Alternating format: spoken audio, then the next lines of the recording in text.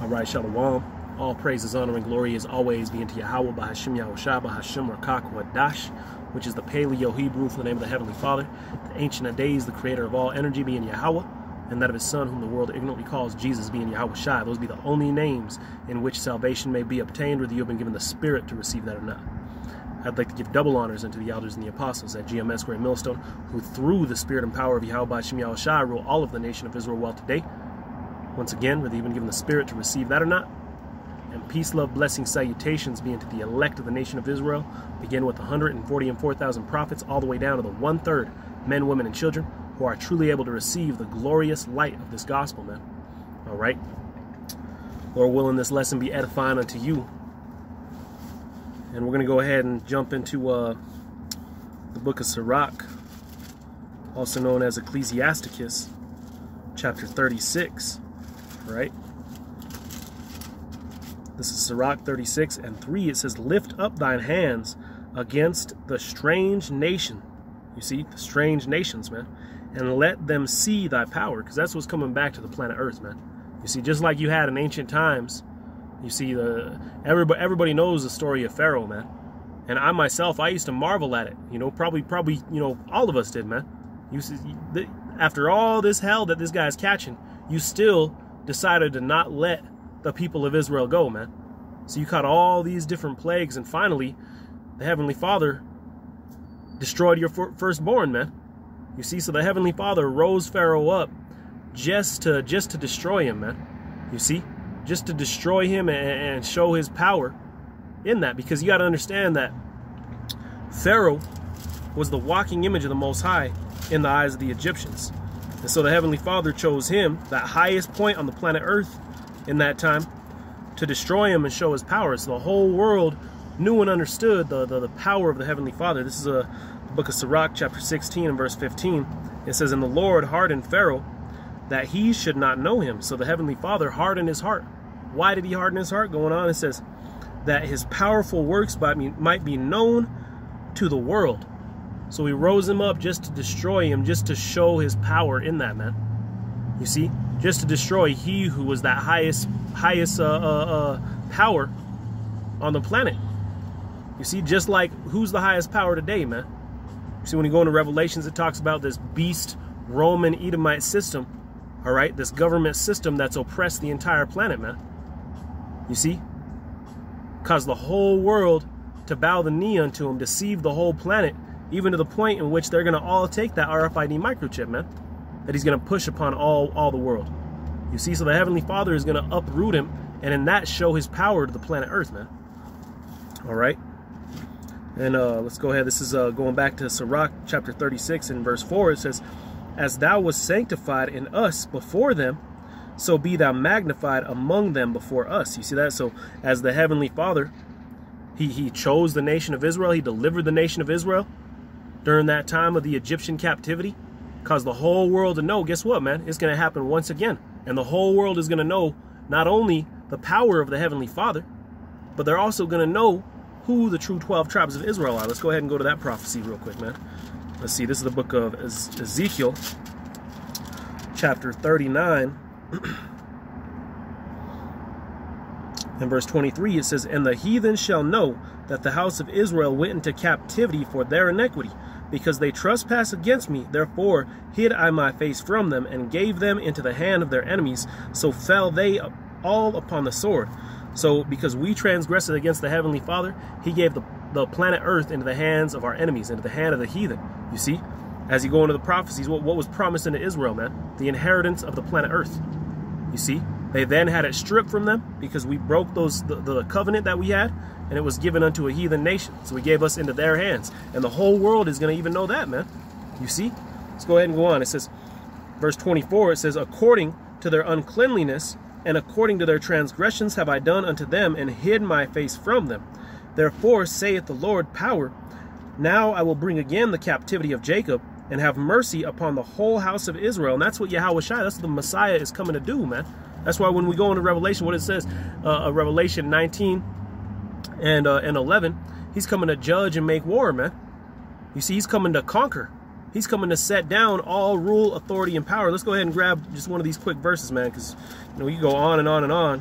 you know, just to prove that point. But we'll go ahead. This is 1 Corinthians chapter 15 and verse 24. It says, "Then cometh the end, when he shall have delivered up the kingdom of God, even the Father, when he shall have put down all rule and all authority and all power." So Yahushua is coming to wage war against those who are in power, man. Beginning with who? Beginning with that Edomite government system, man. You see? Esau, Edom. All right, and all his power structure is going to be removed, because just as Pharaoh was the walking image of the Most High in the eyes of the Egyptian, Esau is the walking image of the Most High in the eyes of this planet, man. So the Heavenly Father is going to remove him. We're going to see the greatest victory ever to be seen on the planet Earth. Look at all these libertarians we have, these so-called saviors, man. Nat Turner, Che Guevara, Emiliano Zapata, goddamn Martin Luther King, you see? And none of these guys were able to overcome Esau, Edom, man. You see? The only one that maybe came the closest was Martin Luther King, which he taught being equal to these people, man. You are above, you see? The 12 tribes of Israel were meant to inherit the planet Earth. The world has taught you, all right, this whole, you know, everybody's equal thing, when really that's off, man. You see, the best thing that could come back to the planet Earth is division. You see, the Heavenly Father has divided everybody within their lot, even within your household. You see, there's a proper order within your household that Esau has removed. Teaching you the woman is equal to the man or above the man, and now you got all this disorder within the household, kids growing up with broken homes, so on and so forth. You see, even within the ruling class of men. You see, the nation of Israel was meant to inherit the planet Earth, and as we got on the last lesson, you go into Isaiah 61, what does it tell you, man? That the nation of Israel is going to the nation of Israel is going to boast themselves in the glory of the heathen. The condition of the planet Earth is something that we are going to boast ourselves in, man. You see? Look at Moab. Look at Elam. Look at these different nations underneath our rule. When you could look at them right now underneath the rule of Esau, and everybody's oppressed. Everybody's crying out for salvation, man. This is the only answer, the only foundation in which the true remedy will come back to the planet Earth, which relies in division, man. Even though Esau taught you everybody was equal, this, that, and the third, that's not the case, man. All right? Let me go ahead and grab a quick precept just to back that up. Jump back to the book of Sirach here, man. This is the book of Sirach, Ecclesiasticus 33 and verse 10. "And all men are of the ground, and Adam was created of the earth. In much knowledge the Lord hath divided them, and made their ways diverse. Some of them hath he blessed and exalted, and some of them hath he sanctified and set near himself. But some of them hath he cursed and brought low, and turned out of their places. As the clay is in a potter's hand, to fashion it as his pleasure, so man is in the hand of him that made him, to render to him as he liketh him best. Good is set against evil, and life against death. So the godly is against the sinner, and the sinner against the godly. So look upon the works of the Most High, and there are two and two, one against another." Let's go ahead and grab one more. We'll jump to we'll jump to another one in Sirach here, and then we'll grab one more in Deuteronomy, Lord willing, man. This is Sirach 17 and verse 17. "For in the division of the nations of the whole earth he set a ruler over every people, but Israel is the Lord's inheritance." You see, Israel is the inheritance of the Heavenly Father, and let's go ahead and follow that back up in Deuteronomy. So Israel is supposed to inherit the planet Earth. That's why Yahushua is coming to wage war, all right, and rule over the planet along with his joint heirs, pursuing the Revelation 2 and 25 on down, all right, Romans 8 and 16, all right. But anyway, let's go ahead. This is Deuteronomy 32 and chapter 32 and verse 8. It says, "When the Most High divided the nations," you see, divided, not made them all equal, but divided. Again, he created a people to rule, just like the father is supposed to lead the household. You see, just like even in animals, man, animals have their role and their lot to play. You see, there's a balance in the entire planet, and Esau has set that thing upside down. You see, the natural filters to the ocean have been removed. People are consuming them. Now the whole ocean is going polluted and being destroyed. You see, because those shrimp, crab, and lobster, those natural filters, are being consumed by people. And not only that, but now the people are catching all kind of disease. You see, the Heavenly Father had divided everything and created order on the planet, man. That's why he said when it was finished, it is done. But Esau came up, turned everything upside down, and the whole planet Earth is in chaos. And we're watching our inheritance be destroyed day by day, man. All right, but anyway, Going on verse 8, it says, when the Most High divided the nations their inheritance, when he separated the sons of Adam, he set the bounds of the people according to the number of the children of Israel, for the Lord's portion is his people. Jacob is the lot of his inheritance. So anyway, let's go ahead and jump back to Ezekiel. Let's see, where were we? 39. And verse 26, it says, after that they have borne their shame, you see, and all their trespasses. So, hey, we're paying for our iniquities right now, man. Suffering underneath the hand of the heathen, but now we're able to return through the sacrifice of Yahweh Shai, man. That's what the whole meaning of the New Testament was for. Hey, you have a Messiah coming whose blood is going to be spilt for you to be able to return. Going back to the Valley of Dry Bones, that exceedingly great army that's coming from death unto life. You see, being prepared for the coming of Yahweh Shai, being prepared for our visitation, man. All right, going on, it says, whereby they have trespassed against me when they dwelt safely in their land, and none made them afraid. When I have brought them again from the people. You see, what happened in ancient times within Egypt, what, we got liberated and we were given an inheritance of the land. You see, that was a foreshadowment of what the victory we're going to see now. We're going to be delivered and we're going to be given the inheritance of the planet Earth, man.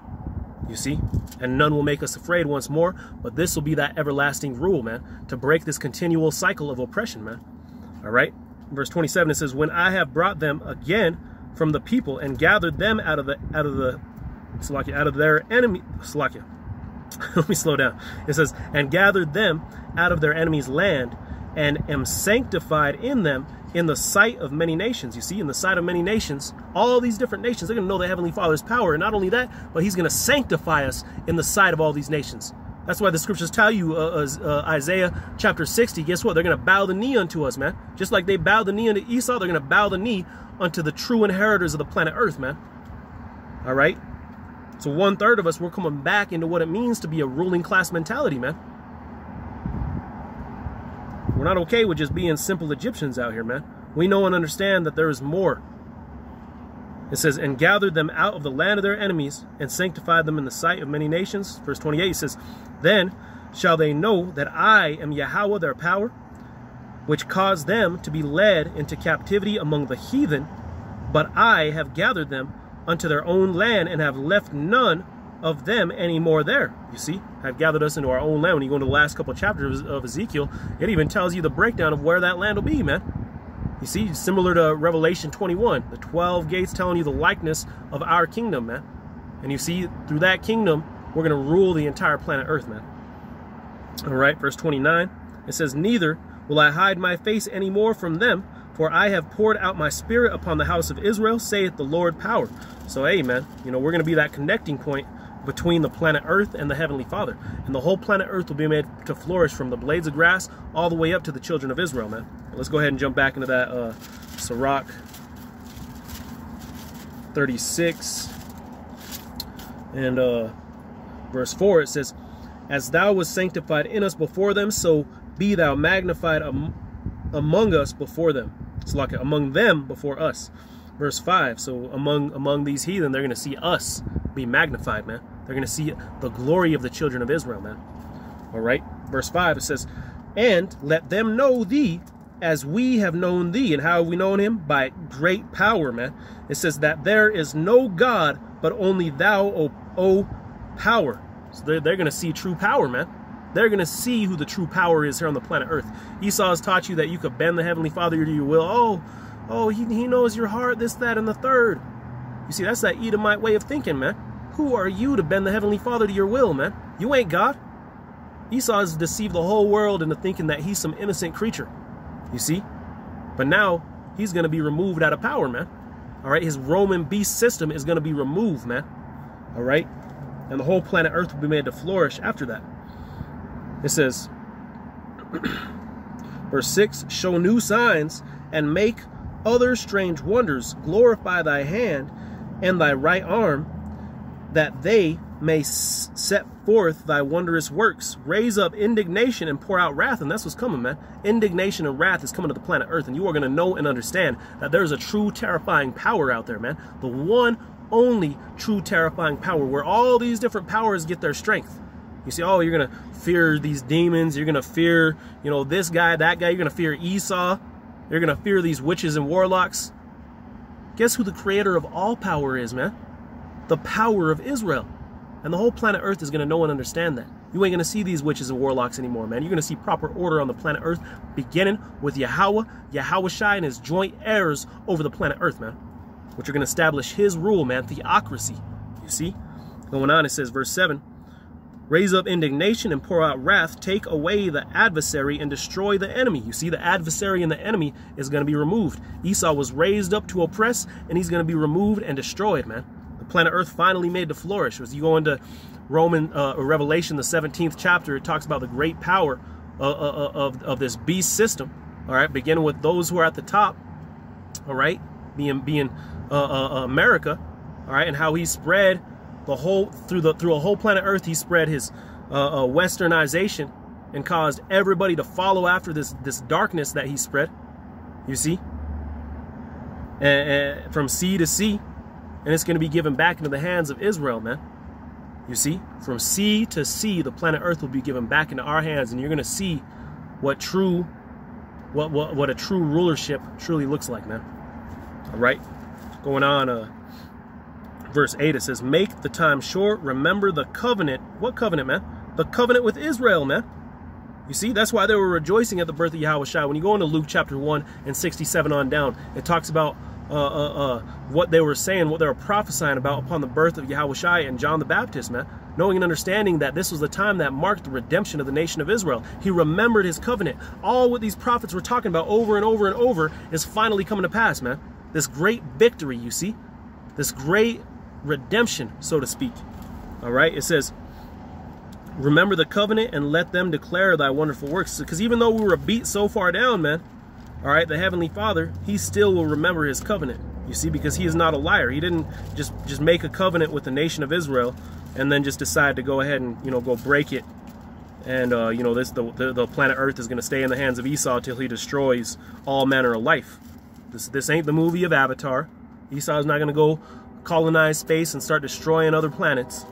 This is Malachi 3 and 6. For I am the Lord, I change not. How do we know he hasn't changed? Because, therefore, ye sons of Jacob are not consumed. So because the children of Israel are not consumed, the Heavenly Father, that in that alone, it shows that the Heavenly Father didn't change, man. You see, we're still here because he still remembered his covenant, and to the point in which 1/3 of us are going to return. And that's what you're seeing, man. That's where you're seeing all these Israelites throughout the four corners of the earth raise up and leave off these ways of the heathen and come back into the ways of the Heavenly Father, man. All right? Taking on that spiritual circumcision, so to speak, man. All right, because all of us are defiled in the flesh. You see, but 1/3 of us, we've been scattered into all these different nations. We're going to get up and declare who we are, man. The true 12 tribes of Israel. You see, the Spirit quickening you.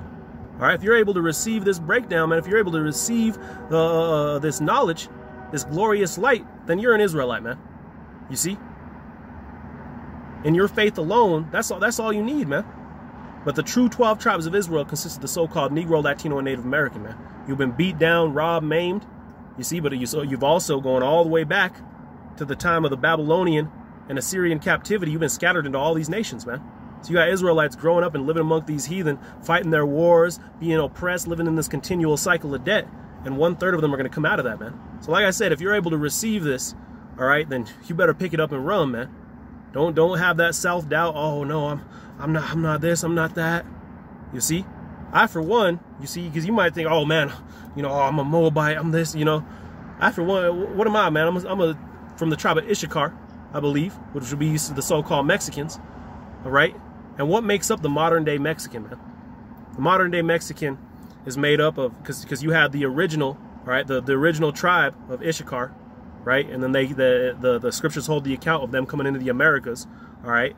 And then what had happened is then they got conquered by the Spaniards, man. All right, they got conquered by the Spaniards, and then you had the so-called Negro, all right, was also shipped into Central America.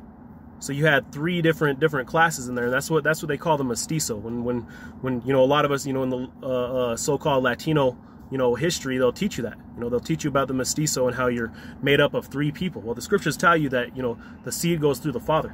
You know, so at one point in time, you know, you were a pure seed, so to speak, man. All right, you were a pure in the flesh, you see, according to, you know, whatever nation you were from. All right, Going back to Numbers 1 and 18. You see? But with that being said, we've been done beat up and led into all these heathen nations. And, you know, I know for a fact there ain't nothing somebody could tell me to make me think that I'm not an Israelite, man. I truly believe that I'm an Israelite through faith, man. All right? I know and understand that, you know, this glorious light, all I got to do now is endure unto the end. All right? Lest I be found to take my hand off the plow and be destroyed, man. You see? So if you're able to receive this, man, you know, pick it up, man, run, and let that faith increase and increase into the point of immortality, man. You see, upon our visitation, we are going to be made incorruptible if we endure to that point. If we do not bow the knee unto Esau, if we do not take this RFID microchip, man. Don't accept his vaccination. You see, no one understand who the true enemy is, man. The true enemy that is going to be removed, as we just read. But anyway, let me go ahead and keep reading, man. It's Salakia. This is Sirach 36 and verse 9. It says, let him that escapeth be consumed by the rage of fire, and let them that perish, Salakia, let them perish that oppress the people. So this, like I said, this great oppressive will is going to be broken, man. All right. It says, smite in asunder the heads of the rulers of the heathen that say, there is none other but we. You see, the heathen, guess what? The heathen try to make themselves be God. There's nobody but us. You see, the scriptures tell you, the book of Habakkuk chapter 2, that he enlargeth his desire as hell and is as death, man. He is the harbinger of death. You see, he'll make a desert not only out of your home, but out of his own. You see, the book of Obadiah tells you that, hey, the thief will go and steal till he has enough, but Esau, he will take everything. And that's exactly what he's done, man. Oppress the entire planet with a continual stroke, and now he's going to be removed. Going on, verse 11, it says, gather all the tribes of Jacob together, and inherit thou them as from the beginning. You see, all the tribes of Israel, the 12 tribes which are scattered abroad, the Heavenly Father is going to gather you, elect up, and inherit you as the beginning, you see. But now it'll be the everlasting rulership, man. Be receiving true glory. You thought there was glory in ancient time. What did it say in King Solomon's kingdom? The silver was more abundant than rocks. Just wait till we come into perfection through the spirit and power of Yahweh Shem Yahushua, man. Those laws and commandments written within your heart and within your mind, as spoken of in Hebrews, the 8th chapter, the 8th verse on down, all right, that you're going to cause the whole planet Earth to know and understand the power of the Heavenly Father, that you know you will have to teach their neighbor anymore, because that governing body will be perfect, man. The law, the laws and the principles of the Yahweh Shem Yahushai that will govern the planet Earth by, written within your heart and within your mind, having nothing to hinder your judgment, man. All right, but anyway, going on, it says, verse 12, O Lord, have mercy upon the people that is called by thy name, and upon Israel, whom thou hast named thy firstborn. O be merciful unto Jerusalem, the holy city, the place of thy rest. Fill Zion with thine unspeakable oracles, and thy people with thy glory. Give testimony unto those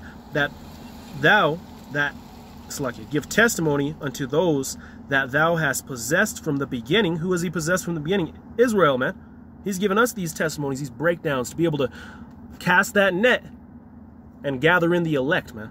All right, going on, it says, and raise up the prophets that have been in thy name. Reward them that wait for thee, and let thy prophets be found faithful. And that name, as I said, is Yahweh Bahashim Yahushai, pursuing to Acts 4, chapter 4 and verse 12. There is no other name whereby salvation may be, whereby you may be saved, man. You got to remember those names, man. Yahweh, the name of the Heavenly Father, and Yahushai, the name of his Son. That's the only way you're going to be saved, man. You see, picking up this plow, making the calling of your election sure, doing everything that you can to receive this deliverance, man. You see, the elect are truly going to give up their lives within this world and repent and try to follow after Yahweh by Shem Yahushai. And anything that's in the way, man, hey, let it go, man. Let it go. Because we know and understand that there's a greater rule to come, man. This place is over. People wearing masks. They're talking about making people get a vaccination, you see. All these different wars stirring up, man. All these different riots and things they just stormed the Capitol. Martial law is going to be instated soon, man. You see, as we just read, verse 7, raise up indignation and power, and so like raise up indignation and pour out wrath. That's what's coming, man. All right, and Esau ain't gonna go easy, man. As we go on, what it say? And the adversary, take away the adversary and destroy the enemy. The enemy ain't going to go easy, man. He ain't going to just give up this world on a silver platter. There's going to be a lot of death and destruction. And 2/3 of you are going to be consumed and destroyed within it, man. And 1/3 of us got to be diligent and stay firm under the point of death, man. Death before dishonor. Shalom. Call Allah Yahweh Ba'Shem Yahweh Shah Ba'Shem Rakak Wadash. Double honors to the elders and the apostles, and peace, love, blessings, salutations unto you elect. Lord willing, this is edifying. Shalom.